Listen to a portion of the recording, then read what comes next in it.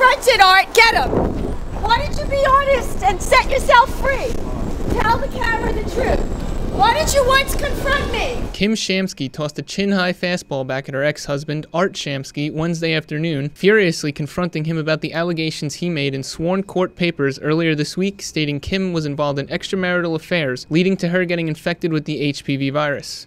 Kim stated otherwise in a lawsuit filed last year, claiming Art was fooling around with other women and men, and then passed the virus along to her. He has put me through hell. Of course I have an STD, and it came from him. He also said in court papers during the time of our divorce action that I didn't have cancer.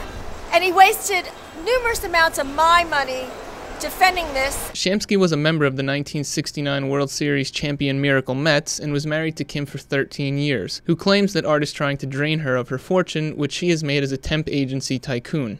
We at The Post wanted to hear Art's side of the he said, she said story, but he had no comment. You can't look at me what he did, right? Get him!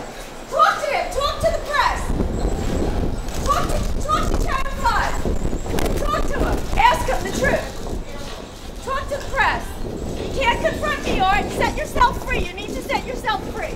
How insane and pathetic is a person who would think that a woman would make up having cancer, no less make up having an STD, and having to live with a despicable human being. The couple was divorced in 2007, but Kim is seeking millions in monetary reparations regarding her claim that Art gave her HPV, which led to serious physiological and emotional injury. When I subpoena all his lovers, and some of them already have agreed to testify and tell the truth, I shall win, and justice will be served.